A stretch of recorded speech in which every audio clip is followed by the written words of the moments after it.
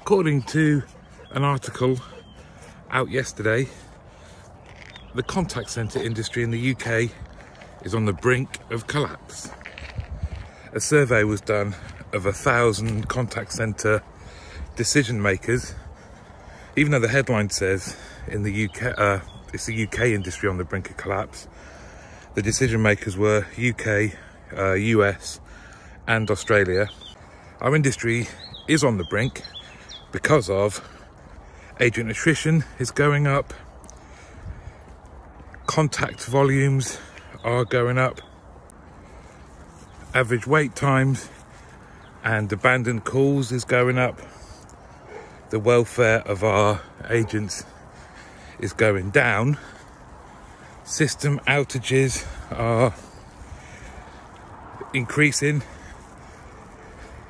And whilst all of these things are bad, I think a critical question that was missed to these 1,000 decision makers was, with all these things considered, do you think our industry, the contact centre industry, is on the brink of collapse? I think the answer overwhelmingly would have been no.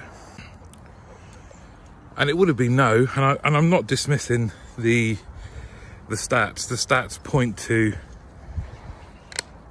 challenges I think we all face and we all know about, and we do need to collectively think about how we're going to deal with them. But let's be honest, if that sequence and combination of challenges and their trends equal being on the brink of collapse, then I think we've been on the brink of collapse for the last 20 years. A lot of these are normal. Like I say, I'm not dismissing them, but this was, I think, headline grabbing, although it's worked, isn't it? Because we're talking about it, although maybe, well, it has worked, we're talking about it, but are we on the brink of collapse? What do you think?